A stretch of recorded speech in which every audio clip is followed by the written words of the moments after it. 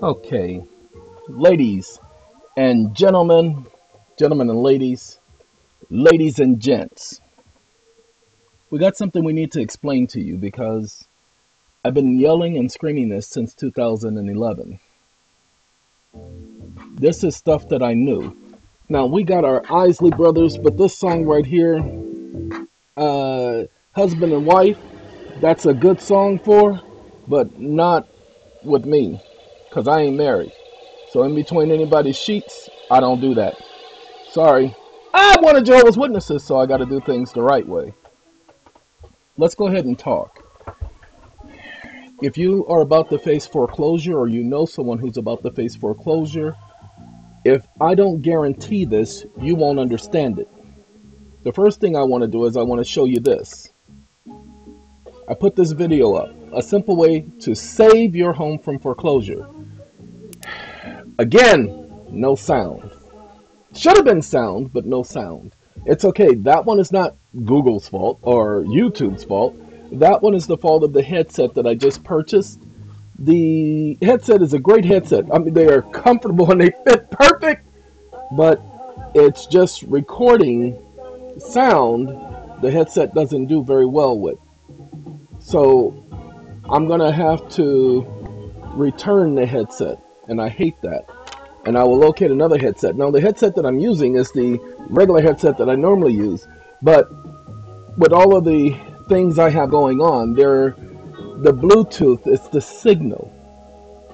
But enough of that, because you guys came here to hear how to save your homes. Now, those of you who have had your homes foreclosed on, especially my defrauded homeowners of America people, I want to let you know that this information applies to you too. There is no statute of limitations on fraud. You have every right to bring forth your claim of alleged, pay attention, alleged fraud. The first thing that I need to do before we continue is show you everyone who is going through foreclosure or who has a mortgage with a deed of trust. This document is for you. It is not complete yet. I am working on it, but as you see, claim of alleged criminal conduct, mortgage fraud, conspiracy and misrepresentations to achieve unjust enrichment, and a formal dispute of debt claim / challenge. It will have the information that you need to get the information across. See, what I just did, I shouldn't have done, because it's not going to make it. Well, actually, you know what? It'll do it for me. That'll work. I can do that. Because what's happening is the way the document is, I don't have all the space in the room. But now I just gave myself the space in the room to use the whole document. So, yay! I will finish it. I'm going to try to finish it this weekend. But ladies and gentlemen, I just spent, I got to let you know. No, sorry, not this. Right here. This video was done today. It doesn't give me the time it was done, and that's a shame. Wait, I do have a way of getting the time the video was done, so we do it this way. And the reason why I'm showing this to you, because I need you to understand what's going on, because a lot of you won't get it. We are going to do date. I can't mess with the one that was highlighted, because that's the current video. And that will kill us. Okay? 8:55. It is now 12:10. For the last 4 hours, I've been doing nothing but researching. I have not stopped to do anything else other than go to the restroom and come right back here and research for you all. Not for myself. Nobody is paying me for this. Okay? Ladies and gentlemen, y'all all know the Delphonics. Y'all all know the Delphonics, and they tell you, they are excellent in explaining to you what la la means. Okay? So if you ever heard anybody say la la, yo, come here, la la, Delphonics, explain who la la is. Alright, ladies and gentlemen, let's go ahead and define what a mortgage is. A mortgage is the transfer of an interest in a real property. Okay, so you have to have ownership of the property in order to transfer interest in that property. You feel me? You got me. So let's go through the mortgage process because I did you a favor. I put up the mortgage process. Matter of fact, we got to put the mouse there so when I increase the size, it will stay on that paragraph because that's what we want. All right. I went to the bank for a loan. Neither the bank nor I owned the property in question at the time of the application for the purchase, nor is there any evidence proffered to the contrary. The bank ran a credit check and a work history profile as proved by the attached loan documents. Go and get your loan documents. This is important, all of you. I don't care if your property was sold and foreclosed on 85 years ago. Go and get your loan documents. You need that. Well, who do you get your loan documents from, sir? You get them from the original lender. You get them from the so-called lender who came after that. Go and get it from the realtor. Go and get it from the escrow agent. Get a copy of your loan documents. Very important. And if you can't get a copy of your loan documents, then you need to put together an affidavit documenting the facts. Make them rebut your affidavit. Okay, let's continue. The bank ran a credit check and a work history profile as proved by the attached loan documents. Approved the loan, not requiring a security, as my credit was the security for the loan, as is evidenced by the record, which is why the bank approved the loan and stated that if I wanted a higher valued loan, I would need a cosigner or to put down collateral. Ladies and gentlemen, a lot of words being said there. They ran a work history profile.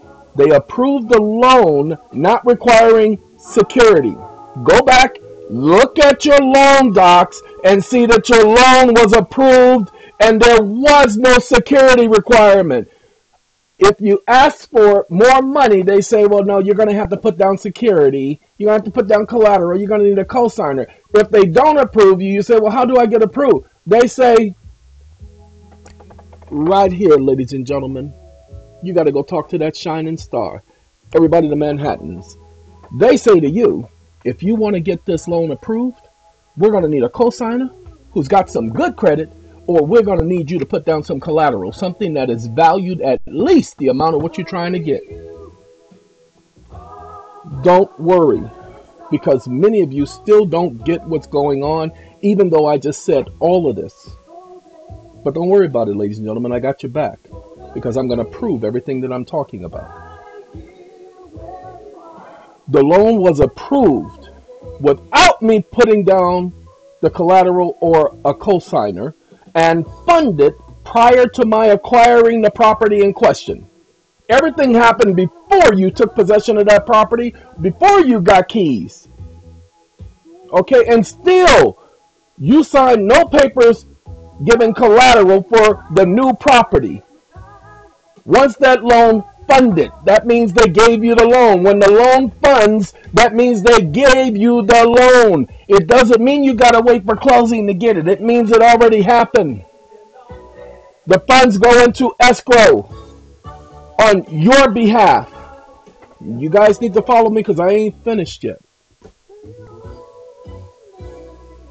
And thus, the loan as it appears by the laws of the United States, we're going to unite it. I was typing this. I didn't speech recognition this. This is me typing.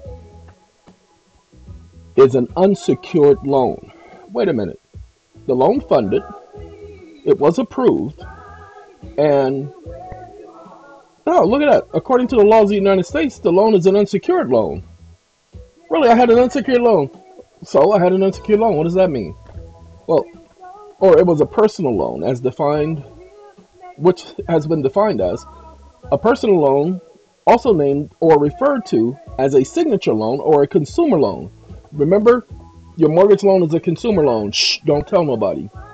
Which is an unsecured loan. Is defined as a credit loan where you can borrow money with no collateral or deposit of any sort. You received a loan of credit. Hasn't somebody been yelling this to you guys for years? They did not loan you money, they loaned you credit. That's why you have the people saying the banks cannot loan their own credit. Don't worry about it. I know. You buying against your own credit. Stop it. We're not talking about that junk. So please stop. We're going to go by the facts. Not going to go by what you heard. We're going to prove every single thing we're talking about. Now, initially, we said that as my credit was the security for the loan. We're not talking about your credit under your exemption account. So stop thinking that. We're talking about the law. What credit? Well, the bank ran a credit check and a work history profile. Based upon my credit worthiness, that's the phrase, based upon my credit worthiness. Okay, let's even put that here. James, W-O-R-T-Y. Okay, worthy, we got to get rid of the Y. But, James Worthy. So, based upon my credit worthiness, and we're going to even highlight that. So, my credit worthiness was the security for the loan. But I ain't proved that yet. So, let me do that for you guys, because we've already done a lot of copying and pasting. Now, where's the evidence to prove all this? Okay. Let's do this for you. We've already talked about an unsecured loan. So what I want to do is I want to pull up, no, not proper argument, courts of the United States, financial institutions. Where is it at? Proper argument in foreclosure matter. Yeah, proper argument in foreclosure matter. Now, what I need you guys to understand is temporarily, those of you who have access to the PDF section of the site, I will try to put a link to this under the video. What is a mortgage? Proper argument for a foreclosure. The courts of the United States are uniformed in their rulings. That basically says that all the courts must follow the Supreme Court precedent. All the lower courts have to follow Supreme Court precedent. That even includes the state courts. That's why they're called the Supreme Court of the United States. All of the states have agreed to abide by that court's judgments. I'm so proud, ladies and gentlemen, of this information right here being provided to you, because I don't think anybody else has ever put together so much information to protect those of you who are in foreclosure. So what I will tell you, I will give you this for a fact. I will guarantee this. This is not complicated. This is so simple. And we've explained it in the two documents here, more so in the first document that you saw. So proper argument for foreclosure matter. And the other one is, what is a mortgage? Those two documents will give you what you need. Now, what we're going to do, ladies and gentlemen, we got our dear impressionists behind us. Sorry. We're going to continue with the video, ladies and gentlemen, so that they can be as proud as us as we are of us. Ladies and gentlemen, this document does a lot of information on quiet titles. What are the elements to challenge a mortgage? What is it essential for you to do to challenge a mortgage? That's what the case law tells you. Okay? The court lacks jurisdiction to address the merits of a foreclosure that has not occurred. Well, ladies and gentlemen, it's not just pay attention, lacks standing to challenge the assignments that are voidable by the defendant, but which the defendant nevertheless has chosen to ratify. Ladies and gentlemen, this talks about assignments. We don't want you going with the assignment argument. We want you going with the chain of title argument. Not the assignment argument, but the chain of title argument. Okay? This document goes over detail of such information. But what I need... Give me 1 second. I'm trying to get to the information that is for you guys right here at the very bottom. Okay, and it's number 5. No right to a non-judicial foreclosure on an unsecured loan.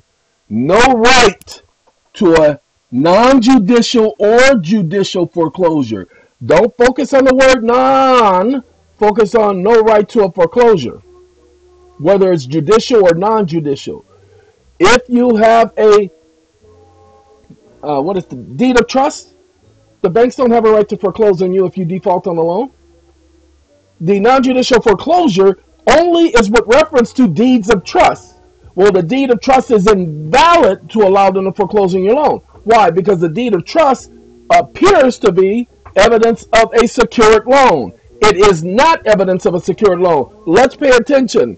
A personal loan, also named or referred to as a signature loan or a consumer loan, which is an unsecured loan. A personal loan is an unsecured loan.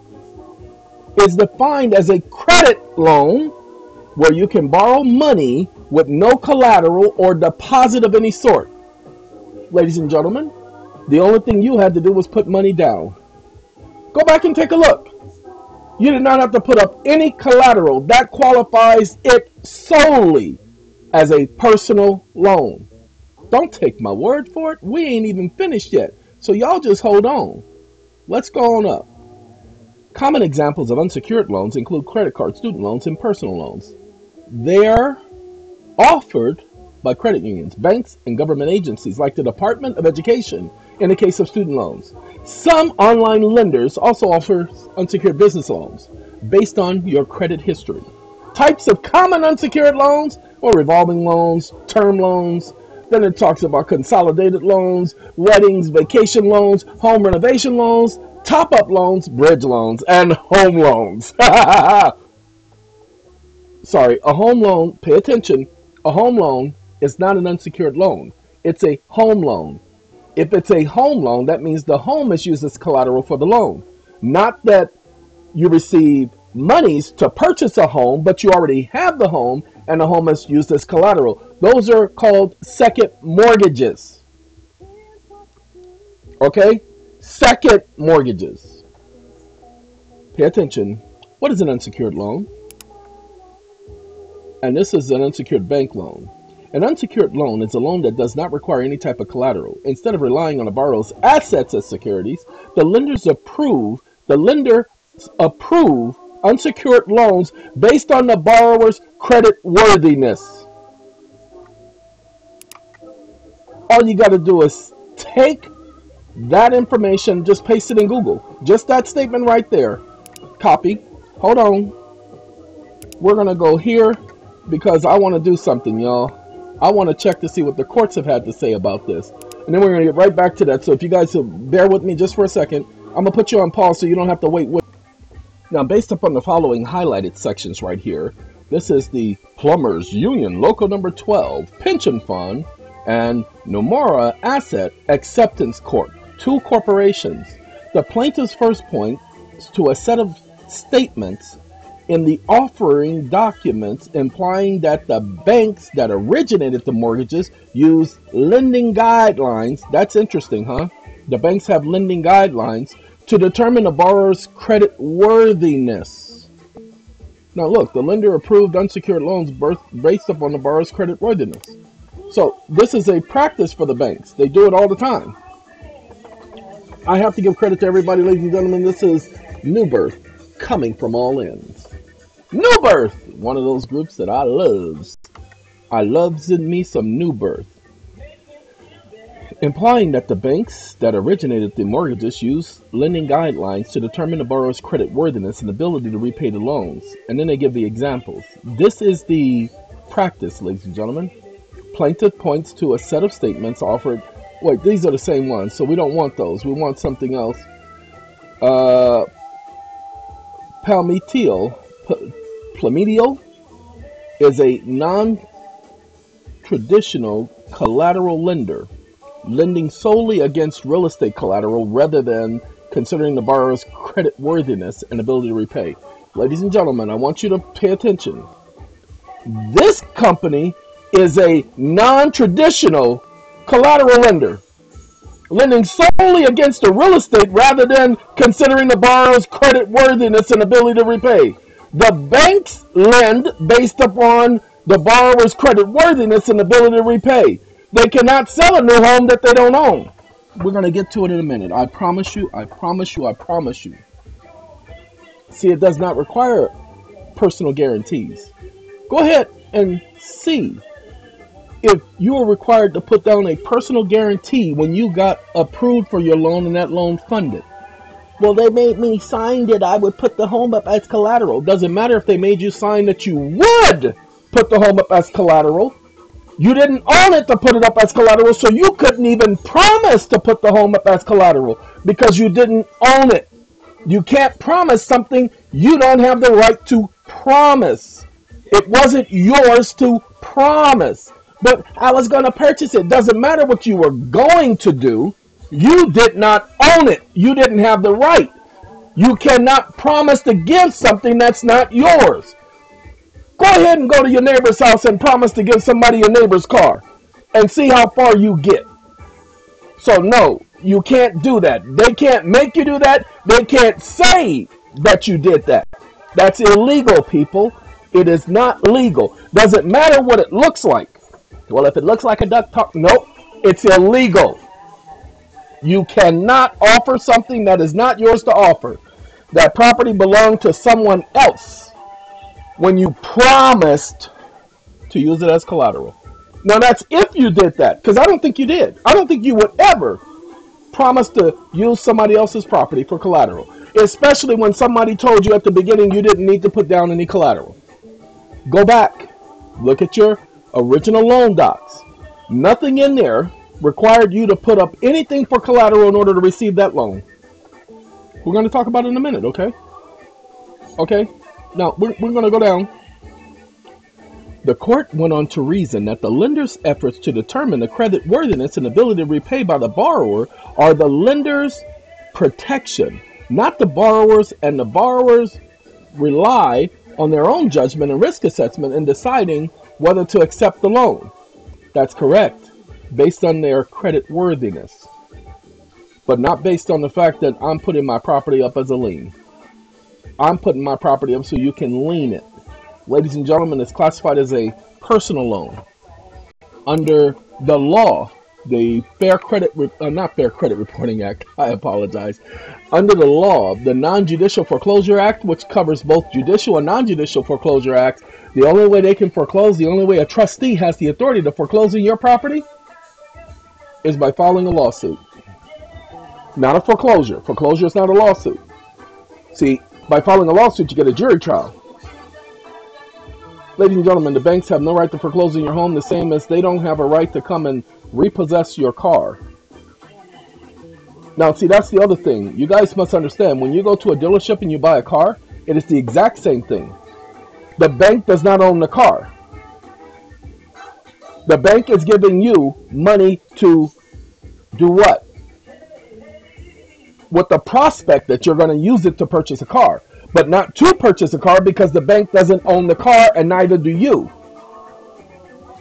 The bank would have to loan the money to the car dealership. Well, we have a financing. We do our own financing. That's right. You do your own financing through another corporation, which doesn't own the car. The other corporation doesn't own the car. The owner of the vehicle would be the one who would have to lend you the money. And then you would have to put the vehicle up as collateral when they give you the loan for the car, which basically they're not giving you any money at all. They're just giving you the car. Just like they give you a credit card and they give you credit. You're not putting down anything for that. And you're just repaying them because they own the credit. They're extending you their credit and you're paying them back on the credit. The same thing with a car. You have to get it not from the financing company or from the bank. You have to get it from the actual owner of the automobile. The owner of the automobile would have to give you the car on a promise to repay. It has nothing to do with somebody lending you money. The money, okay, let's bring it this way. I own this computer, and you want to purchase this computer. So in order for you to purchase this computer, I tell you, okay, this computer is worth $1,200 on eBay. It's a gaming computer. I bought it on discount, but it's worth $1,200. So you say, okay, I'm willing to pay that. Okay. So you don't have the money right now?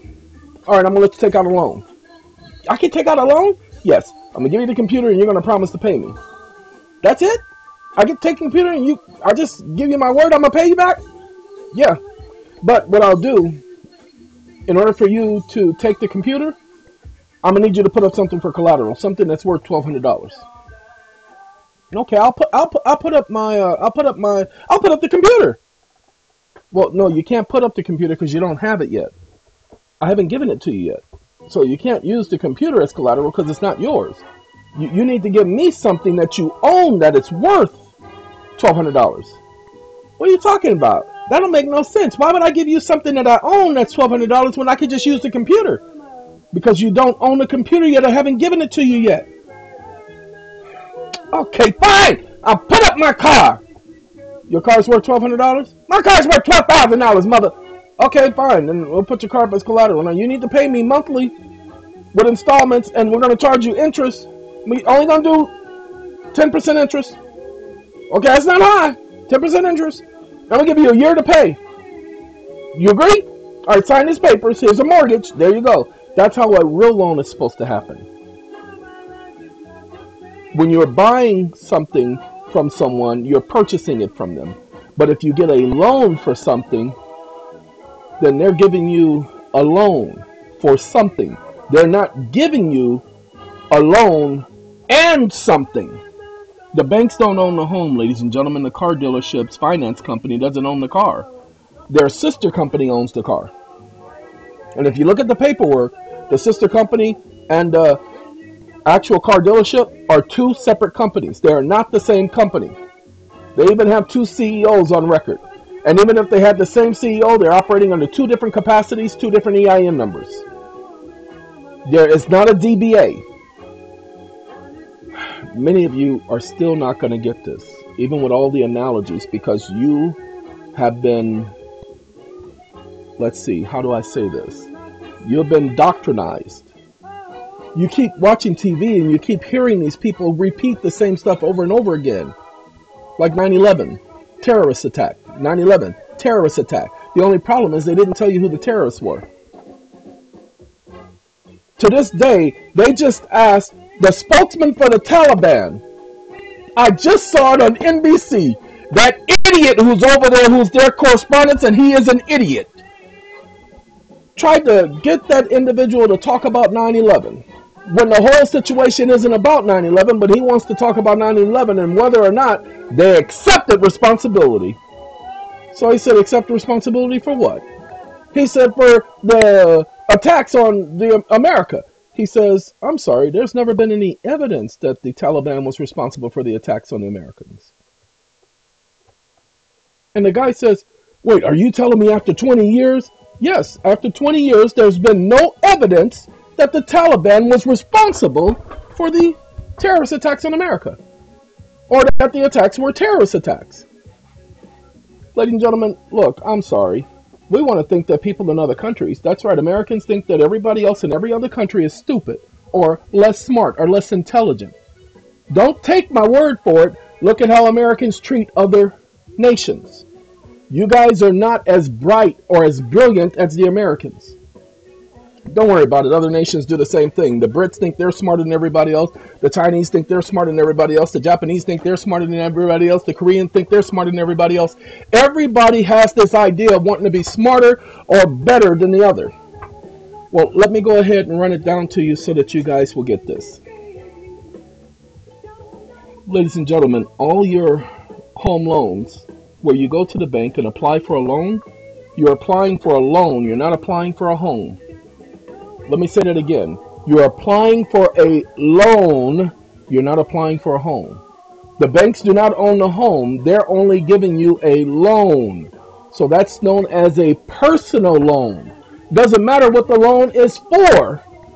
They're giving you the loan, so it is a personal loan, even though the stipulations are you to use it to buy a home. Doesn't matter what the stipulations are for. The actual root understanding of it is an unsecured loan. It's a personal loan. Ladies and gentlemen, examples of an unsecured loan include personal loans, student loans, and credit cards. It's a personal loan.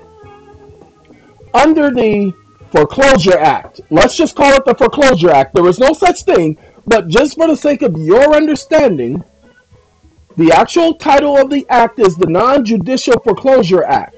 So I guess you can call it the Foreclosure Act. Under the Foreclosure Act, that person alone, they cannot use it to foreclose. The trustee has no jurisdiction to use that law because it's inapplicable. That law only applies to secure loans. Okay? That law only applies to secured loans. Your loan is a personal loan. It is an example of an unsecured loan. You understand? So all of your loans are unsecured loans. The government has just authorized these banks to foreclose on your property under the presumption that you're supposed to know this. So you go into court with the wrong arguments. But hold on, wait a minute. The moment you say, no, Your Honor, excuse me, this is an unsecured loan, they cannot go through this process. They have to file an actual lawsuit. This is not a lawsuit. A lawsuit, I have the right to a jury trial. It's a whole different procedure. And they cannot foreclose on my home that way. They can only foreclose on the loan, Your Honor. Many of you will get argued out of court because you have not said anything other than the fact that they can only foreclose on the loan. They cannot foreclose on my home.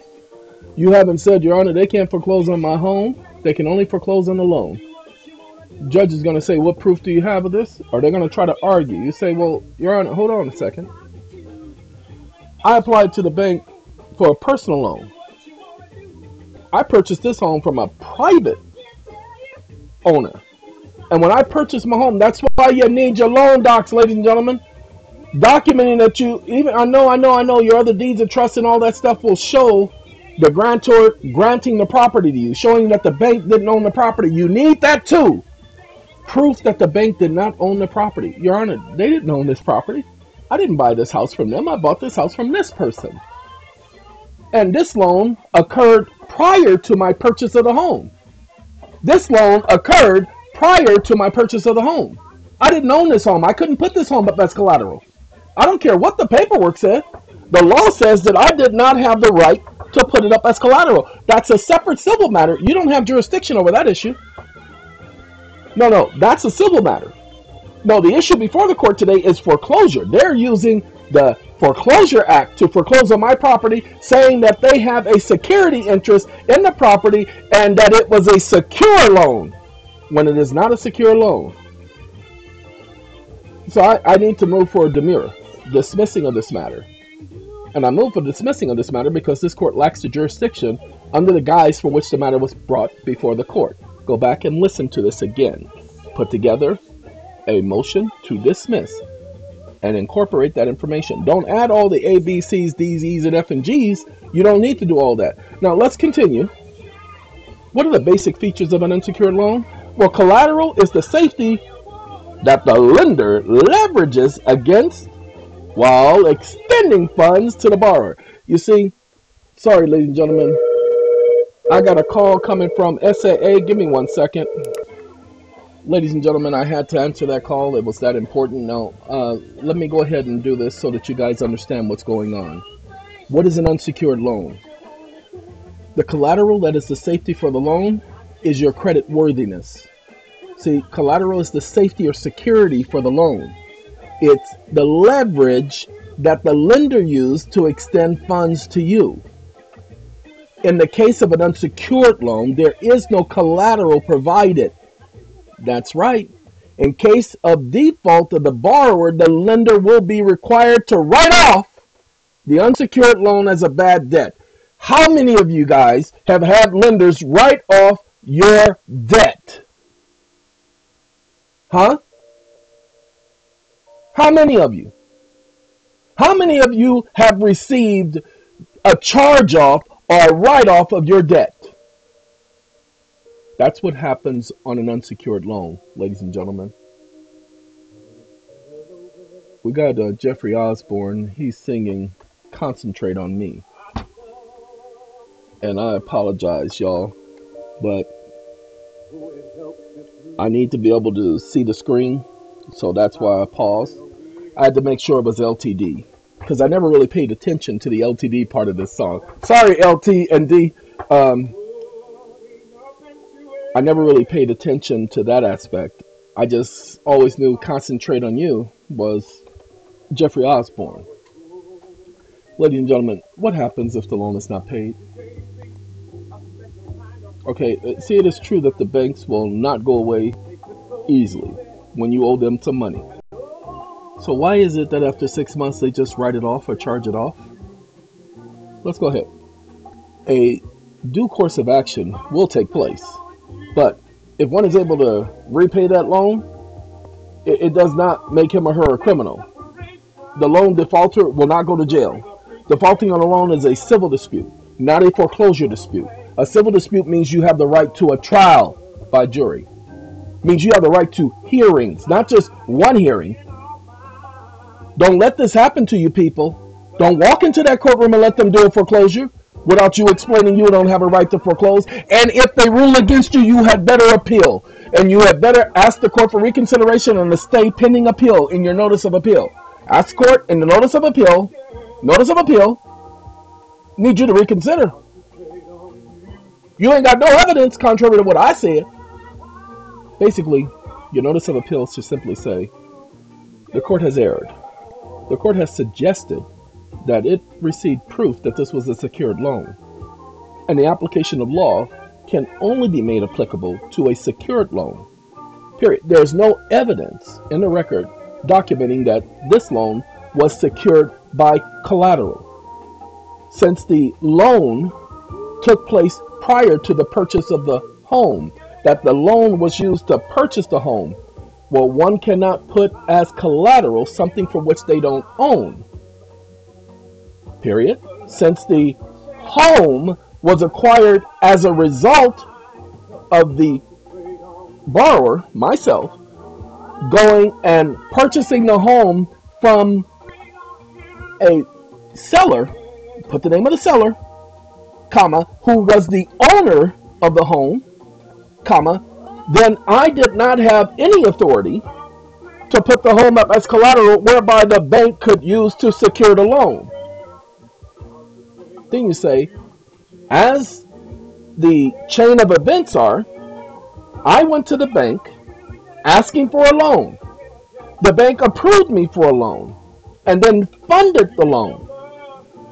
I then gave the bank permission to pay the homeowner with the loan that I received from them after funding. Period. Which means at no time during that process did I have the authority to put the home up as collateral for the loan. Sorry, but that would mean that this court has failed to recognize the facts that are evident in the record and has been supported by the evidence supplied by both sides of this matter. This puts the court in a position of want of jurisdiction. Now, that's how I would do my notice of appeal. And those are the points I would raise on appeal, plus any of those other lame arguments that many of you bring up. Okay, but that's my main focus. Why you say our arguments are lame? Because most of your arguments are lame. You don't understand the judicial process of rebutting their arguments. You just be bringing in arguments, and conclusions, and you don't get to the point. Ladies and gentlemen, the first thing you should be doing on a foreclosure is asking automatically, the moment they give you a notice to foreclose and they give you some type of judicial action, look, ladies and gentlemen, the first thing you do is you challenge them. Challenge them. Give them a notice, a challenge, disputing their claim. So this is not a secured loan. Tell that to the trustee. This is not a secured loan. You don't have the right to foreclose on my property. Look at that deed of trust. I received the loan way before I received the home. I could not put up the home as collateral, and you don't have the right to pursue this. Your right is due diligence for the borrower and the debtor. The clause in this trust agreement is void because I could not put the home up as collateral prior to ownership of the home and taking possession. And then you mentioned the thing about going to the bank and getting a loan. And when I went to the bank and got my loan, the bank told me I didn't need to put up collateral. Now, it's not an issue that they violated the Truth in Lending Act. At least it appears that way by the law. That's not the issue here. What the issue is that they have justification for claiming that I'm in default and that they could foreclose on a property for which has been fraudulently conveyed in the form of using it as collateral. Ladies and gentlemen, you cannot use the house as collateral for the loan. It is just not possible. The law doesn't allow it. Go ahead. Every principle of right to property does not allow you to put someone else's property up as collateral, which is exactly what took place. And I would let that trustee know that. Get that on the record. Make this the sole argument of all of your foreclosures. Highlight the unsecured loan. Highlight that the law does not allow them to put you through foreclosure on an unsecured loan. Why, if they could do that. No, hold on. We're not finished yet. We got a lot to talk about. We're showing you this for a reason, so I need y'all to pay attention. What are the important features of a secured and unsecured loan? Well, basically, a secured loan requires the borrower to offer collateral. When you got your loan, did you offer them any collateral? Did they tell you need to put down some collateral? No, they did not. Now, we're talking about your home loan for your home, which they claim is a home loan, which is actually not a home loan. It is not a home loan. They call themselves home loans, but it is not a home loan. They did not give you the home. They did not give you a home. For them to give you a home, it's an owner.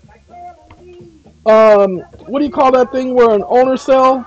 Where the owner is selling the property?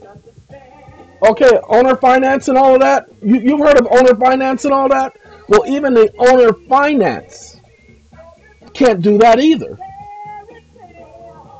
If the owner of the home wants to sell you the home, they can sell you the home and then say, hey, I'm going to sell you this home and you got to pay me this much a month, and you got to put at least this much down. Okay, that is a home loan because they're lending you the home and you're paying them for what they're lending you. But a lender funded process is where the lender gives you credit to purchase a home and you go and you find the home. Well, until you find the home, how can you put it up as collateral?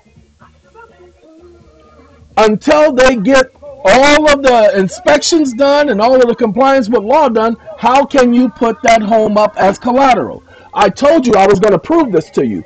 Go back. I've been saying it from the very beginning, which is why I could yell and scream how I paid off my mortgage without spending a dime. That's why I could yell that. Because that's the premise I've been operating off of for the last 12 years. I've known this, oh God, probably since the 80s, when that idiot got on TV, Ronald Reagan. I call him an idiot. Yes, he was an idiot. When he got on national television, after that financial crisis, after that mortgage crisis, and say that they will never allow it to happen again, and they were going to insure all the homes. Okay, ladies and gentlemen, let's go here. Obviously, now, hey, my peoples, New Birth, y'all hold on. Y'all hold on 1 second. Ladies and gentlemen, that is New Birth. We're going to hold New Birth down for a second because I got to explain this to you because you're not going to get this right away. Ladies and gentlemen, this document right here that we're going to be putting up online, it's already online, but it doesn't have the highlights that you just saw me do on either of the two documents, so I'll be re-uploading them. You don't know about it yet, so by the time the video is up, it'll already be done. So don't worry about that part. Just know that it will be done by the time you hear this. Oh, by the way, why do you think they deleted from the web over 40 gigabytes worth of information? Because it disrupts what they're doing, people. It disrupts what they're trying to do. Okay, ladies and gentlemen, I don't know what this writ right here is, and I am interested in this. Okay, I think this might be for homestead, but I'm not sure.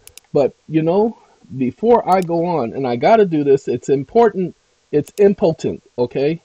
So because it's impotent, I need you guys. The browser that I'm using here, I forgot the name of it. I forgot the name of this browser. Where your name at, browser? Let's see. I just downloaded the browser and it's worked out okay. Waterfox. And it does some protections and all that. It just does too much protection because, see, here's the thing. When I put that in, it doesn't give me the millions of searches. So it gets rid of a lot of the junk. What does this mean? The Supreme Court used the designation of application for a writ of error filed, between 1964 and 1987. Okay, so this was the writ of error.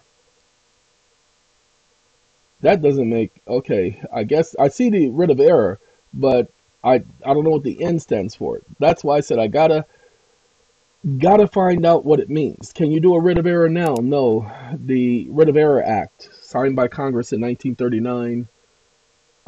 At least I think it was 1939. I know it was early 40s, 1930s. Just before they did the Judiciary Act in 1946, they changed the Writ of Error Act. I think it was 1929 that they did it because that's when they made the courts a corporation. That's when they changed the name of the court through that Writ of Error Act. They changed the name. It used to be called the Circuit Court of the United States or the District Court of the United States. Now it's called the United States District Court. That's when they converted them to corporations. That's when they changed the names of the court. Anyway, let's go on. Obviously, the trust deed and lien with which the appellant secured its loan and promissory note were void. Obviously, it is obviously that the trust deed and the lien which they used to secure the loan is void. That's your argument, people. I just need you to pay attention. We're going to take this too. Hold on. Copy. We're going to get to it. You guys are going to have to go at my pace. I'm not going to go at your... Well, why don't you get to... Then you need to go watch another video. Because I'm trying to help people who have problems with their mortgages, who are about to be evicted out of their homes. The ones who have been evicted out of their homes. I'm trying to help them stay in their homes by giving them as much information to protect them as I possibly can. So those of you who don't like the fact that I am being a little bit too thorough and giving you more than enough, go on someplace else. Yes, I'm sorry. I anticipate what people are saying because I get the emails. I get the messages. And I had to actually, some idiot, and I can call him that, was actually texting me when I told him not to. Told him I ain't got time for no general text. Don't have time for nobody wasting my time. If I ain't gave you permission to be communicating with me like that, then don't do it. I got people calling me, texting me, emailing me.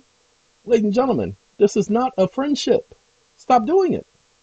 If you got a problem and it's a simple problem, then ask. But if you got a problem and it's oh God, there's so many aspects of this, then you need to ask for a consult. Okay, I don't have the time to be focusing on your problem. No, there was a young man who called me the other day, and I say young man because he was a youngster, and he was going through a situation. I took the time to have a conversation with him to help him with his situation, even though I got on his case because he said he got my information from somebody else. And I had to explain to him how things work, but I gave him the information he needed to help him to the best of his abilities. Now look. The appellant contends that the note and the deed of trust were void in their inception. Circumstances attending to execution, for the most part, conceded, were as followed. A man means more than 7 years of age, Oh, 70 years of age, at the time of the note and the deed of trust were executed. That occurred on this day. Okay. Ladies and gentlemen, I think they're doing it because somebody tried to take their property. This is 1931. Accordingly, the grant deed of trust, and the promissory notes were void. Entirely without understanding, and under civil code, she had no capacity to make a contract of any kind. Not worried about that part right there. That's talking about capacity. That's the same case. Mortgage group. The appellant argues the Pacific Mortgage Group did not exist when the loan originated. Ladies and gentlemen, why is this case so important? The appellant argues that Pacific Mortgage Group did not exist when the loan was originated, and because there was no lender, the note and deed of trust are void. Now, I'm not worried about because there were no lender, the deed and note are void. What I am interested in is that the ownership of the property did not exist when the loan originated. In other words, the collateral didn't exist when the loan originated. I apologize that I get a little bit excited because I think that people should be understanding what I'm saying. But people don't get it because they don't think like me. Ladies and gentlemen, I've been trying to yell and argue this and scream it. The collateral didn't exist when the loan originated. So let's put that in there. Is that okay? Okay. Hold on. Come on. I'm going to put y'all on pause again. Y'all hold on now. This is how I explain to people on how to use case text. The collateral did not exist when the loan originated. If a secured debt is simply a debt backed by collateral, as the Thompson court believed, then the existence of collateral only addressed the question of whether the loan is secured. Ladies and gentlemen, I'm going to take these cases because that's the point. Without the collateral existing at the time that the loan existed, then that means that the property is not secured. How do you prove that the collateral did not exist when the loan originated? Because they claim to be the originators of the loan. They claim that the loan originated on this day. Well, I didn't own the property on that day. That's why you need your loan docs to show that you did not own the property when you applied for the loan. So that's how you prove. Pay attention. We're going to finish reading this in a second. And if I had not gone there, those of you who are listening, you would not have this information. Let's do that right there. Okay. Ladies and gentlemen, oh no, I don't want to do that. What you're going to find is the new ones don't have the highlighted blue because I'm using these other web browsers. What we're doing right now is we want to let you know what they have is the italics. The words are italicized. There was no collateral on the loan.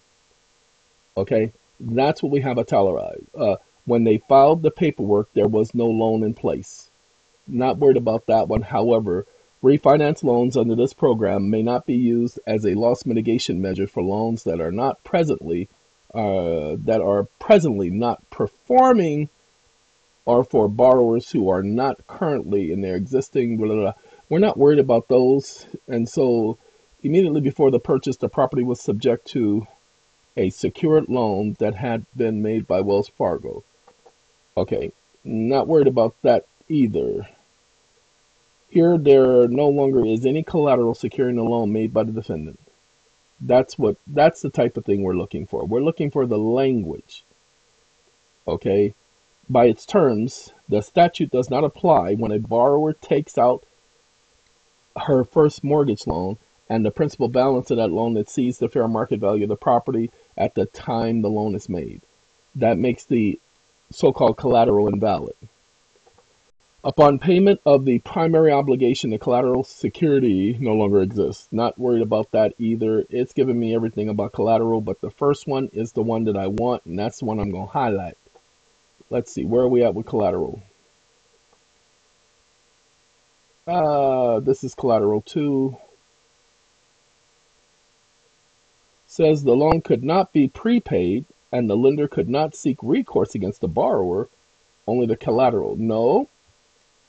In addition, at the time the funds were originally loaned, there was no agreement to provide collateral. This is what we need. Copy. So what we do, and I just need y'all to bear with me a little bit longer because we can get rid of all this junk. This is all junk. This is not what we needed. Down that junk that we just had, that was junk.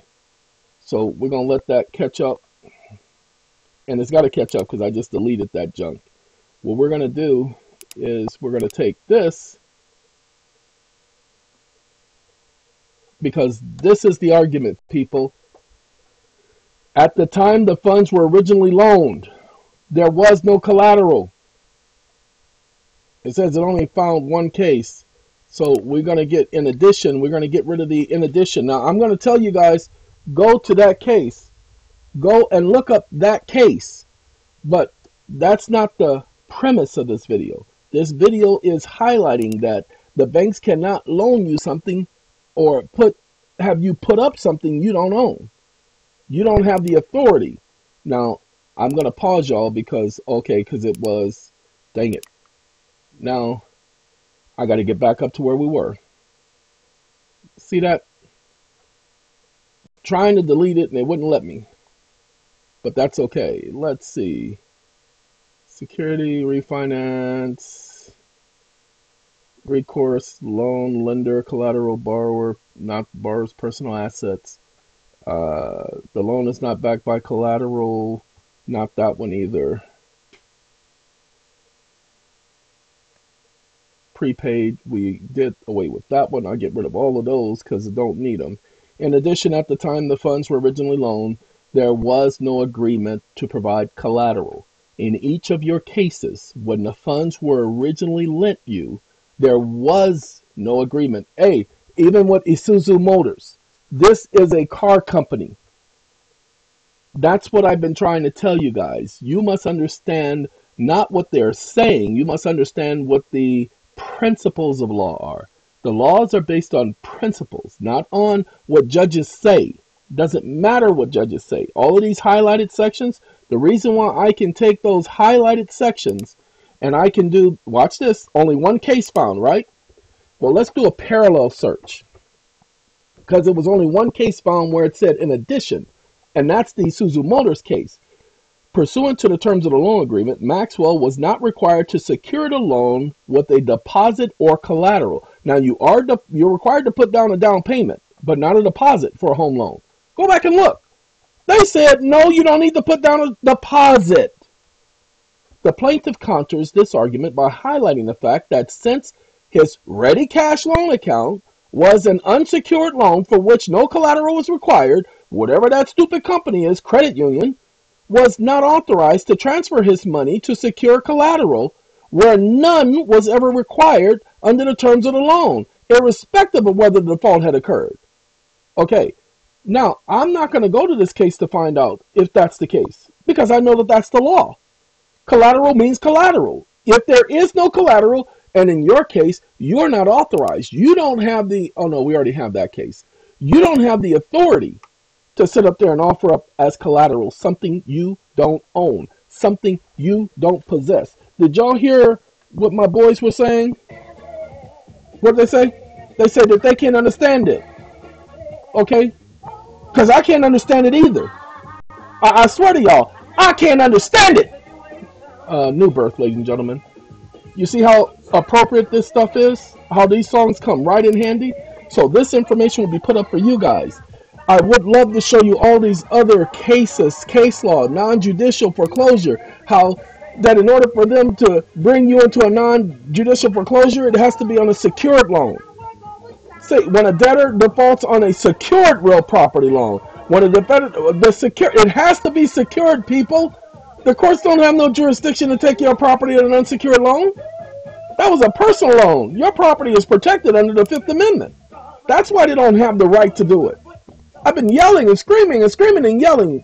I assure you, ladies and gentlemen, as soon as new birth goes off, I did the wrong one. As soon as new birth goes off, then I'm going to go ahead and explain it to y'all. Because I just need y'all to understand. When they say, I'm right there with them because I can't understand it. See, because the floating loan amount would be covered by the borrower's base, including only cash advances, not letter of credit commitment. Okay, each one of these talks about what was original. In each of your loans, ladies and gentlemen, there was no requirement for collateral. The banks never came to you and said that there was a requirement for collateral. So give me a second while we go back and explain some things to y'all. No, we don't want to go up, we want to go down. Give me 1 second. I got to get back to that one section right here. This is where we need to be so that you guys understand it. It is particularly important to note that the appellant secured a loan to the appellees. So the appellant, we're going to call the appellant the bank. The appellees, we're going to call you. So in this particular matter, the bank gave you a loan with a deed of trust to signed by you. Now, you're going to be Houston Holmes, so that's you, okay? But now on appeal, the bank claims to have a purchase money lien on you and your property. It is the appellant's mistaken condition that merely because it loaned money to the appellees, and all the bank did was loan you money. They didn't give you a home, they loaned you money to purchase a home. The appellees subsequent purchased a home with a portion of that money that the appellant has purchased a money lien on the property. The appellant is attempting, the bank, to elevate itself to the status of a vendor. A vendor is a person who supplies a product. The bank did not own the home. They're not the vendor. The seller was the vendor. Elevate themselves to the status of a vendor, which it is not. The constitutional exemption afforded the El Paso property, your property, from forced sale in satisfaction of a general debt, a personal loan. That's absolute. It is not imaginary. All of the courts know this. Okay? Hold on. Let's do that. We're going to do this one too. I'm going to copy. Now we're going to go on. Article 3835. This is Texas. Further provides, this is Texas. Those of you who are in Texas, Gonzo, pay attention. Those of you who are in Texas. This article further provides that any encumbrances on the homestead must be properly fixed thereto, must follow the law. The bank failed to meet its burden proving the existence of a valid purchase money lien. Yeah, again, they're not the owners of the property. You bought this from another homeowner, a private homeowner. And that's why you need your loan docs to show that you didn't purchase the property from the banks. The banks did not lend you a home. They didn't own the home. They had no rights to the property. Nor did you. That property was not security for a loan because you acquired the property after the loan. You acquired the property because of the loan. You used it the same as this company did to purchase the property. It is a personal loan. It is an unsecured loan, which means they can't use the foreclosure process, ladies and gentlemen. Just like they've been denying you the right to use bankruptcy, been denying you the right to go to federal court and argue this on a notice to remove. Ladies and gentlemen, somebody forecloses on you, do a notice of removal to the federal courts. It's a simple process. All you do is put in the court, notice of removal, it goes straight to federal court, and you bring these very same arguments in the federal court. Because it's a federal issue now. We're talking about property rights. And the diversity of citizenship is simple. Pay attention. Diversity of citizenship is simple. I'm a natural person. Okay, that's a non-natural person. That is a state-created entity. We may be citizens of the same state, but we don't hold the same position as citizens. That's an artificial entity, an artificial construct. That is a creature of statute. I am not a creature of statute. Those are your arguments, people. All right, this is simply a loan and nothing more. That's your argument. Take this right here, ladies and gentlemen. Look, you see this right here that I'm putting here for you? Take this and put it in your own words. Okay, and refer to these cases. Hold on, we ain't finished yet. Hold on, y'all, no, hold on, I ain't finished yet. In its second and third points of error, the appellant argues, the bank argued, that the trial court erred in concluding that your property is their homestead. That's good. They're not the owners, you are. Go look at the paperwork. Because there is no evidence or insufficient evidence to support that conclusion. We disagree. It ain't your homestead. Then they explain what a homestead is. So if you guys don't know what a homestead is, then y'all go ahead and read this because it tells you exactly what a homestead is. It is well settled in this state and throughout the United States that in order to establish homestead rights. The proof must show a combination of both overt acts of a homestead, you're living there and you're operating there as the owner, usage, meaning your use of the property. That's why there's a uses tax that they've been charging you. They cannot charge you a uses tax because it's your homestead. Go back and look at homestead exemption. Sorry. And the intentions of the part of the owner to claim the land as a homestead. You people have not been claiming your land property. That's what Texas is telling y'all. Y'all better pay attention to Texas. Texas is letting y'all know. This is what I've been trying to say, people. Now we're gonna go to this last thing, and then we're gonna let you guys get on to your day. I wasn't trying to go over an hour, but I knew that I would go over an hour because it is necessary to prove these things to you. Why? Because you guys are about to lose your homes. So if this information can help your friend, your mother, your sister, your brother, your uncle, cousin, niece, nephew, your dog, your cat, or your neighbor, then by all means, give them the information. Ladies and gentlemen, you guys know I don't advertise.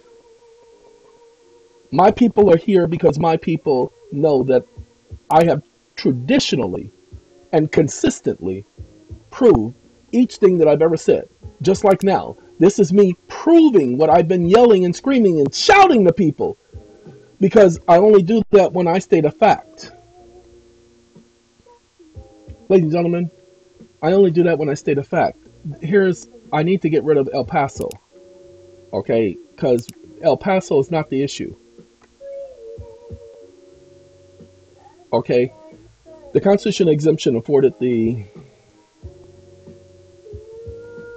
I'm going to put private in there. Private property from forced sale in satisfaction of a general debt is absolute. That's what I want, because the constitutional exception, ladies and gentlemen, is the Fifth Amendment. That's the exception to them just coming and taking your property whenever they feel like it. That's why the Fourth Amendment protects that. Now, of course, this is Oklahoma. Okay? Then this one even talks about, oh, I'm sorry, Minnie Riperton, we can't play that song. That song, Minnie Riperton, I'm sorry. Minnie, I love you, but we can't play that song. All right. I'm not going to tell y'all if y'all didn't hear it. I'm not going to tell y'all what song that was. Don't advertise that stuff. Sorry. Minnie Riperton. Let me just let you guys know that was Minnie Riperton. Ladies and gentlemen, this is the Intruders. Okay, I think Tavares did this song originally, but the Intruders did this song, so I don't know who did it originally, but it's the same song. The Constitution protects it from forced sale for the payment of debts. Okay, is disposition after debt is largely statutory. Okay, but we're talking about the Constitution. These are dealing with homesteads. Have you documented your property as a homestead? The exemption is, in the spirit and substantially for the payment of debts, the property is exempt from sale by either process of law or in equity, the subject which is its approximation for the payment of debts. Ladies and gentlemen, these are your arguments. If you don't believe me, all you got to do is talk to somebody who knows anything about foreclosures and debt. They were bringing these arguments up in 2012, and then all of a sudden they stopped. Why? Because a couple of courts told them, no, y'all not bringing that in my court. No, y'all not going to get that argument. No, your argument fails, your argument fails, your argument fails. Ladies and gentlemen, the documents that I'm putting online, when I complete them, you're going to use those documents, pay attention, as your memorandums of law. You're not going to use the documents as your case. You're going to do a simple motion, less than 5 pages. Keep it simple, people. KISS, K-I-S-S, keep it simple. People, people, okay? All right, so, ladies and gentlemen, you're going to take them and use them as memorandums of law, and you're going to refer to them as your memorandum of law. You don't have to number all of them. You just want to highlight all of the sections, like what's being done in the other documents. You want to highlight all of those sections. Sorry, I keep hitting the wrong button. I keep going up top as opposed to right here. You want to highlight all of the sections that are in italics. Okay, put them in color. How do I put them in color? I'm not used to doing this stuff. You just got to see all the sections. You're going to drag your mouse. You're going to put your mouse over a word. Like, you're going to put your mouse next to the word, right in front of it. And then what you're going to do is you're going to hold the mouse down and you're going to drag the mouse over all of the words, and then you're going to stop. See, that's that. See this right here? This is a highlighter. Watch this. Wait, it didn't do it. Okay, this is the same highlighter right here. Watch. See? So you're just going to highlight. If you want to change the color, you click on the down arrow, and you can change the color to however you want. But that's how you're going to highlight. Same thing here. You're going to adjust the areas that is, what you call it? Yeah, provisions. It's everything right here. Impossible, ladies and gentlemen. Impossible. It's impossible. I'm sorry, I do love this song because it is impossible for you guys not to get what's being explained here. It is impossible. Okay, all of you should know that the Constitution prohibits anyone from taking your property without due process of law. Well, a non-judicial foreclosure is not due process of law. That's an administrative proceeding. That's not due process of law. Your homestead is constitutional, not administrative. And they must follow the law in taking your properties. Okay, so ladies and gentlemen, this document where you'll find the recent information that we just put in here about the homestead is the proper argument in a foreclosure matter. This document is going to ask me to save it, and I am going to save it and let you know that it'll be up in a minute. Okay, by the time this video is up, it will be up. I just have to finish this because this is you telling the court. Okay, so I'm going to work on this now before I put it up. But again, we've already went over. We're going to get rid of this because we don't need the second and third argument thing. Okay, we don't need the information about homestead in this document because this is what is a mortgage. And so that information is inapplicable. Okay, as you can see, the information here is a mortgage is defined as a guarantee of a debt, which in turn is secured by a particular property. You didn't own the property. So when you got the loan, when you applied for the loan, you didn't own the property. So at no way in the world could they have told you that it was collateral for the loan. Pay attention, that it was collateral for the loan. This was an unsecured loan. When you applied, they approved you, the whole process unsecured. They cannot argue their way out of this because it's the intentions of the parties. At no time on this planet that I understood that I could be ordered to put my property up as collateral for a loan for a piece of property I didn't own prior to applying for the loan. Look, this is New Birth in the background. They're simply letting you know that it is impossible. Okay, it really is impossible for that to ever be the case. How can you guarantee that loan with a property you don't own? How can you secure that loan with a property you don't own? That's your questions. I just want you all to get it. Even if you lost your home 12 years ago, go back into court on the notice of alleged fraud. Motion to vacate judgment. I'm sorry for the people who are in your home now, all of you. If you have somebody and you know they've lost their home, send them here. Look, ladies and gentlemen, if you want to know how to do a motion to vacate, it's impossible. It's simple. We're going to do this right here. Let's go here. It's just impossible, ladies and gentlemen, that ignorance of the law is no excuse. So we're going to go to YouTube, youtube.com.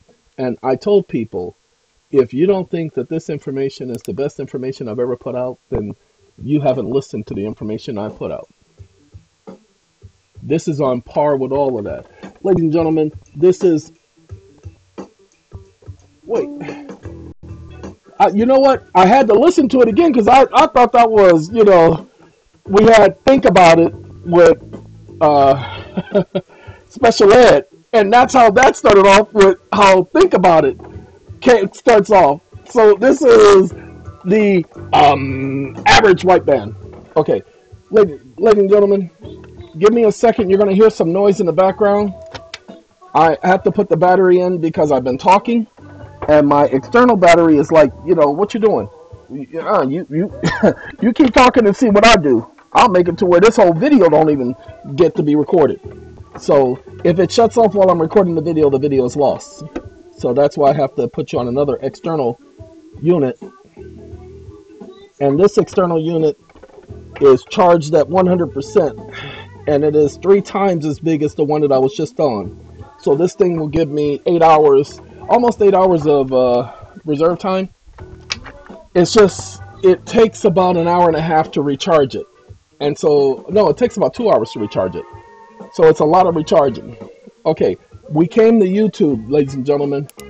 Now, watch what I do here. MOTION to VACATE. And see, vacate and void judgment. I don't want void judgment. Okay, what I want is FRAUDLAIM. Okay, now remember, you can't just claim fraud. You have to say attempt fraud. And what I want you to do is go over this information twice. Go over the video twice, then go over the information on the documents again, so that you have it drilled into your head without me having to say anything. Now, I listen to people like him. You can see that he's a lawyer. Okay? Sorry, there's a certain look for lawyers, especially you can see the stress underneath the eyes. You can see the sleepless nights. Okay, I'll give him a little bit of credit. This one right here, I'm going to give a little bit of credit too. Okay? Look at that. Lawyer. How did I know? Didn't even see his face. Then we have this gentleman right here. I'm believing that he might as well be attorney, lawyer. The reason why I'm taking you here is because this is what I want you to listen to. They're going to tell you the basics of bringing a motion to vacate judgment. And when you bring that motion to vacate judgment, you will appeal it. Now, look, a consult with me for an hour is $550. Although I give you almost 2 hours for $550, it's still $550.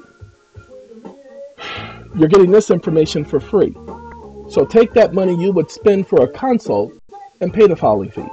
Don't worry about it. Pay the filing fee and then appeal it. The moment the judge denies you, appeal that decision. That decision is final. If the judge doesn't list it as a final decision, no, it is a final decision. If the judge dismisses or denies it, that's your final decision. Appeal it. Because there you are bringing to the appeals court that this judge lacked the jurisdiction. Bring up the issue of jurisdiction. That the court had no jurisdiction to handle a foreclosure matter dealing with, pay attention, the court had no jurisdiction to handle a foreclosure matter dealing with a non-secured debt. The law does not permit it. Go ahead and see if there's a law that allows you to foreclose on a non-secured debt under the Foreclosure Act.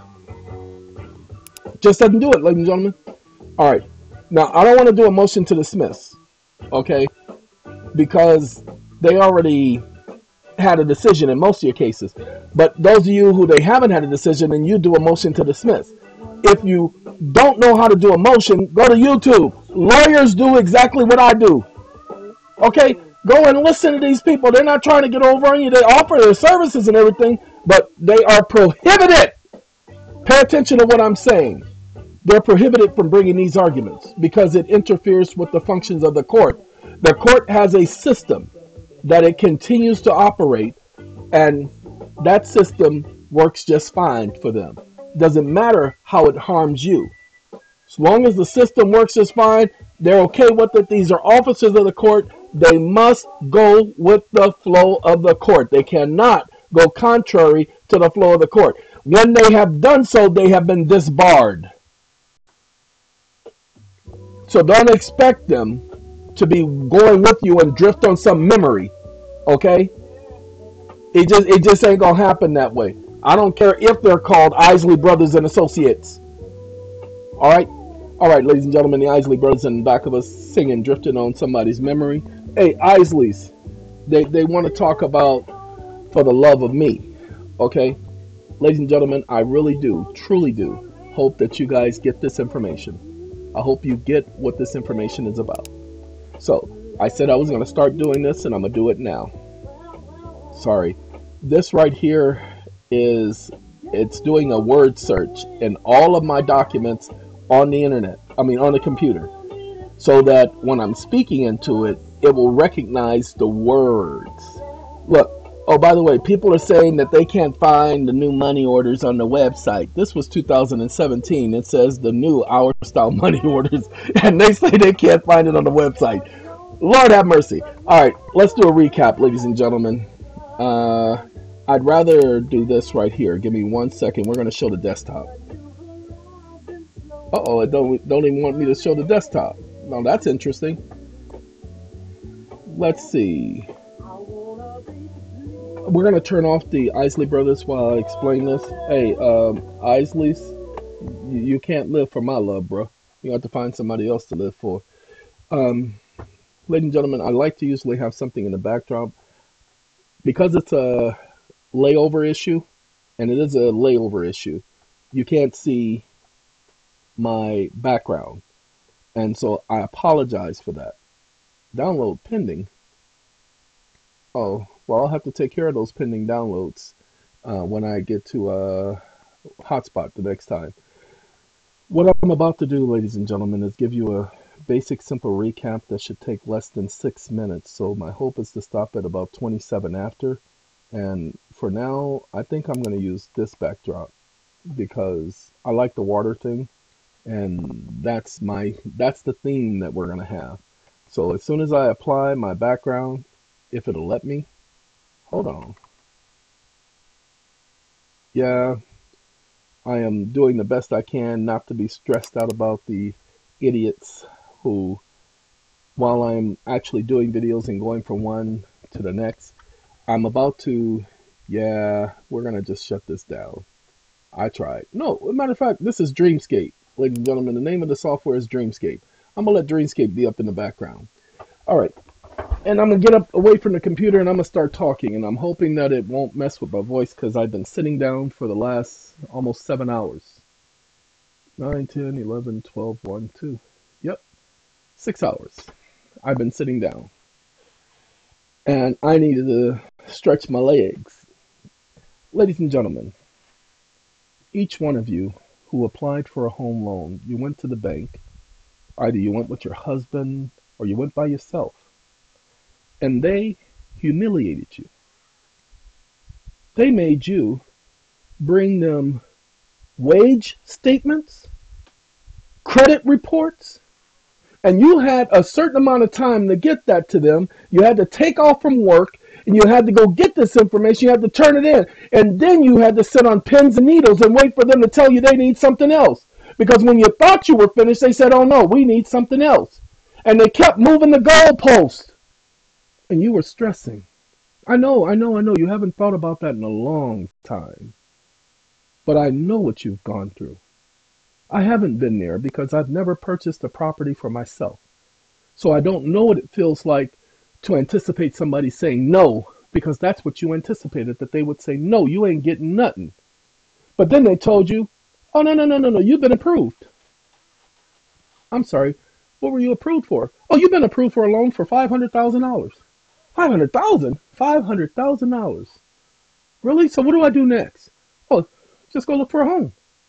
That's it? That's all. Hey, I just went out. It took me 3 weeks, but I found a home. Can we make an offer on it? Well, no, we can't. You have to go to a realtor. I thought you were the realtor. No, I'm not a realtor. Oh, no. I just work for the bank. I'm just an agent of the bank. No, you have to go to a realtor, and it has to be done through a realtor. Yeah, we work with the real estate section of the state, and so you have to do it through a realtor. Now, just need you to know in advance, the realtor, they charge commissions, so you might be out of pocket for something. Okay? All right. See you. Hey, realtor, I found this house. The bank has approved me. Here's copies of the paperwork, because I knew you were going to ask me for it, but here's copies of the paperwork showing that I've been approved for this loan. I found a house. Yeah, without going with you. But I found this house, and I'm interested in it. Oh, you're going to go take a look at it? Okay, and make sure that everything's up to par? And inspections and all that, and I'd have to pay again? Really? That's a lot of fees I'm having to pay. Oh, no problem. I need the house, and the loan is for $500,000, so I guess that's the way you guys do things. Okay. Oh, the house checks out okay? You had the inspection done? Oh, you're going to be in contact with the bank from now on? I don't have to. Oh, thank you, because I'm tired of talking to them people. Yeah, they don't even treat me with no respect. Yeah, no, yeah, you guys are not like them. Although you don't treat me with any respect. But no, you're not like them. Huh? Okay. A couple of weeks? Oh, really? And what? You've already put me in escrow without asking me? Well, that's okay. I'm in escrow. Okay. No, I don't understand escrow. Oh, it's just holding the money to make sure that once you're in escrow, nobody can change their minds or take the money and run or anything like that. Oh, but if we decide to part ways, I can't get my money back, huh? Because it's in escrow. Yeah, I'd have to go through all kind of hoops to get my money back in escrow. Okay. No problem. All right. Hey, did the bank say anything about me having to put up collateral? No collateral, just 500. Okay. Thank you. All right. Hello? You ready for closing? When? Tomorrow? Oh, I have to take off from work. Oh, you can't do it any other day? This is the deadline? Okay, my boss told me if I have to take off again, then he's going to dock. Oh, it needs to be done and there's no other. Okay. All right. Yeah, I got to call my boss and let him know. All right. Okay, bye-bye. Yeah, I'm here. Yeah, I look sad because my boss docked me 2 days for taking off at the last minute. You people should have called me in advance. You got some papers that I need to sign? What are these papers? It's just standard papers? Just need my signature on them? Well, aren't you going to give me time to read them and figure out what they're saying? Because you got me signing these things. That means I'm agreeing to all this stuff. No, no time to read it? Got to sign it? I won't get the home because the funding will have to get another funding, another loan, and there's no guarantee. Really? Let me talk to the realtor for a second. Hey, you hear this? Why are you allowing this? I thought you were supposed to be representing my interests. Oh, you're not taking nobody's side. You're on a part of the property. I'm on my own. Yeah. Oh, either I sign or I don't get nothing. Okay. All right. I guess if these are you normally do this to people, right? Okay. I'm a sign. Okay. Wait. Hold on. Are you guys having me sign over the house's collateral? How can I sign the house's collateral? I don't even own the home yet. Oh, you already funded. You've already paid the borrower. I mean the seller. So you got me stuttering. You've already paid him for the house. So it's my house. Well, how come you guys didn't were the keys? This thing said it sold 3 days ago. How come you guys didn't tell me? Okay. As soon as I sign, you're going to give me the keys and I can go to the house and it's mine? Oh, and you're going to go record some paperwork?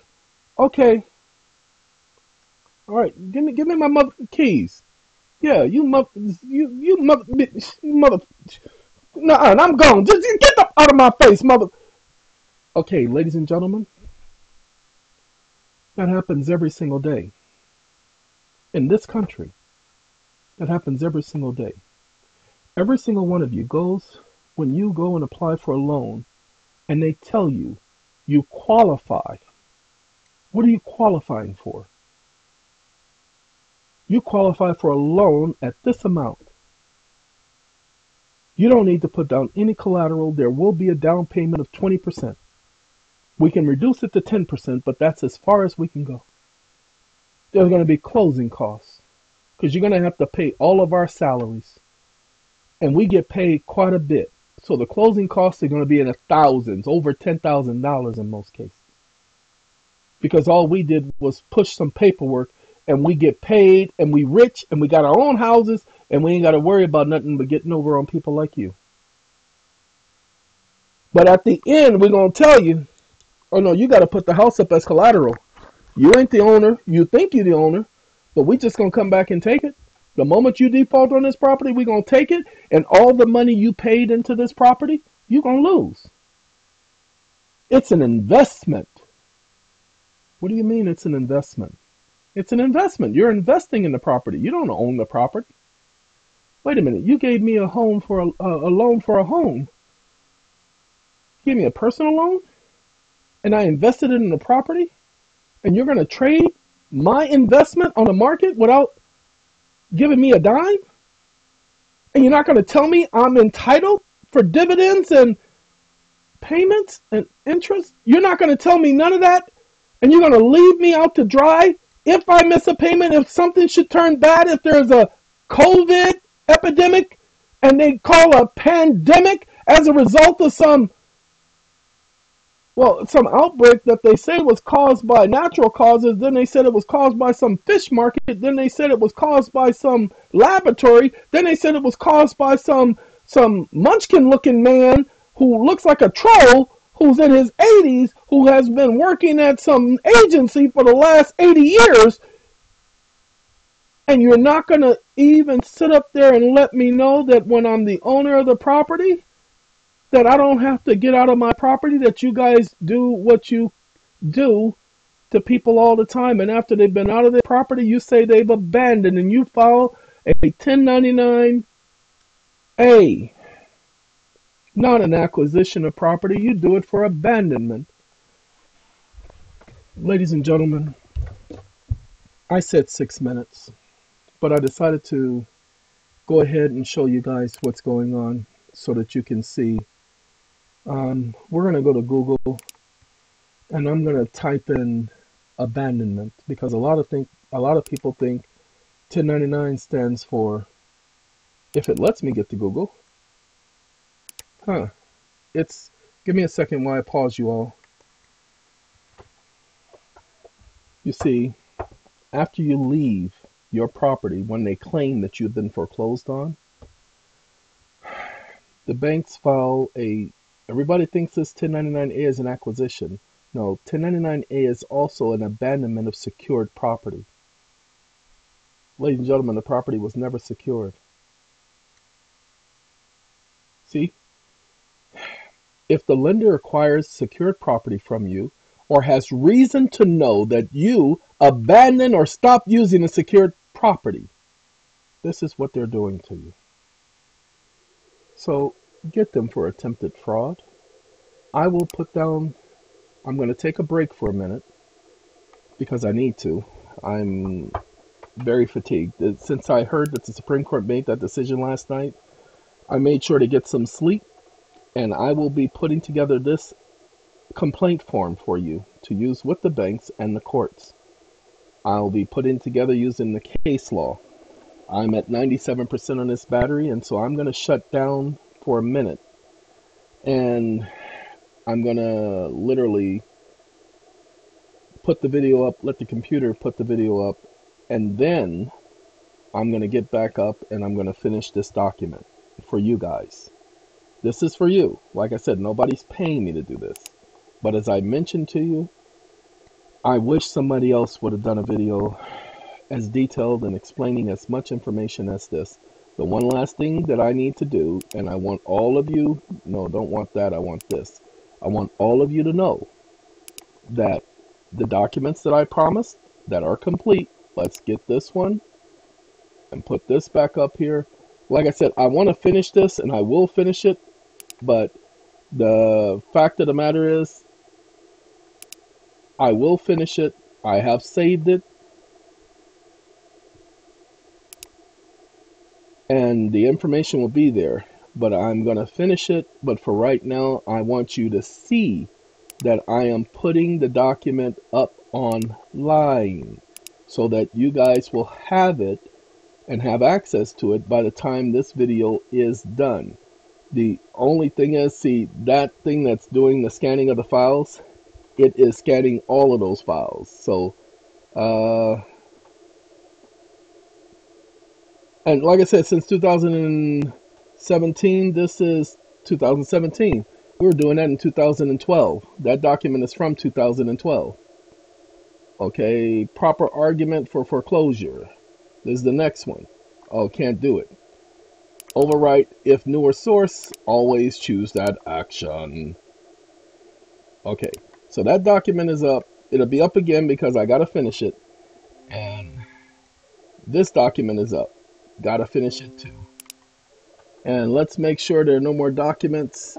All the documents are taken care of. Ladies and gentlemen, we have a bank known as Plaza Mortgage and the court have joined together to put together a lawsuit against one of our clients who, well, actually two of our clients, and have pretended that we haven't responded. So when we respond to one lawsuit, the lawsuit that we knew of, we did a counterclaim. Well, they took our counterclaim filing and our filing fee, and they applied it as if we were appealing the other case that we didn't know anything about. Even when we put in the information we didn't know anything about, had the right case number on the document. You know what they did? Is they applied the filing fee to the wrong case number.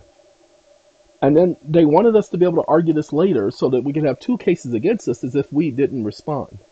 And so now I got to respond to them, but I can't respond to them, ladies and gentlemen, because I am doing this for you guys. So when I say nobody is paying me to do this, what I'm trying to tell you is that this is time spent that I don't really have to do this stuff. But many of you are about to lose your homes, and you need this information. And so I feel compelled, because this is why I exist. I exist to help people, not to help you personally. You are nobody to me. I want you to understand that, because people are saying, well, I thought you said you were going to help. Look here, I ain't here to help ignorant people like you.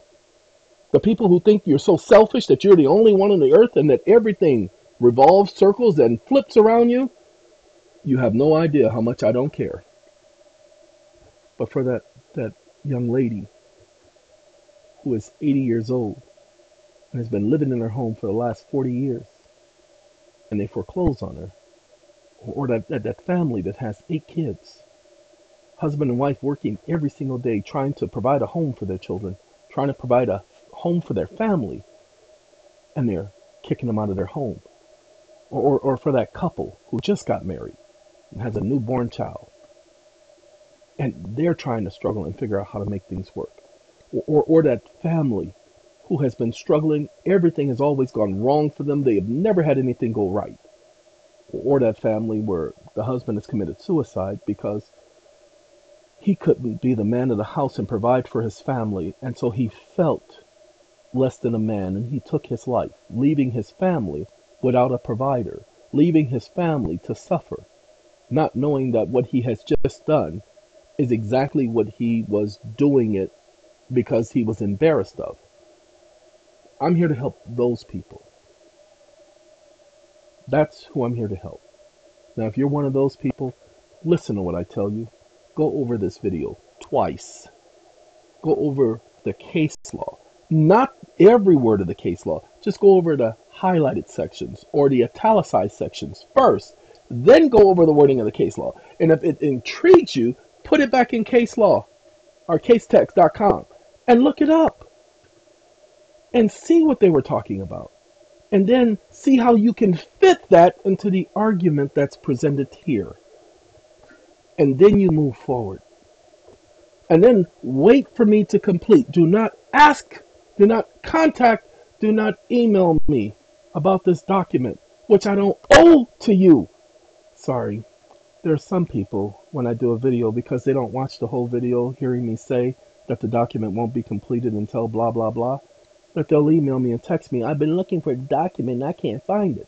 So they're just going to be looking, because I'm not going to respond to those intelligent people anymore. Ladies and gentlemen, yeah, some of my videos are long. Yeah, I got some antics. Yeah, I play music. Doesn't matter. You better pay attention to the information, because I guarantee you the information in this video, if this doesn't save at least 30% of the homes out there that are being foreclosed on by people applying the information, then something is wrong with this world.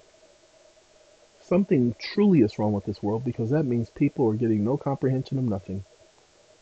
They will rule against you because they know you're not going to appeal. They will rule against you because they know you're not going to appeal. Appeal whatever decision that court makes. They say something negative, they say something contrary to the facts that you've seen here, appeal it. Ladies and gentlemen, God, I don't care if you've never done law before. You got time. Learn the first 10 rules of the court. Go over that the same as you go over this video. Learn the first 10 rules of the court. If you have a problem understanding the rule, put the rule in YouTube like I just did. An attorney will explain it to you. That's what they're experts at. They're experts at the rules and procedures of the court. They're not experts in law.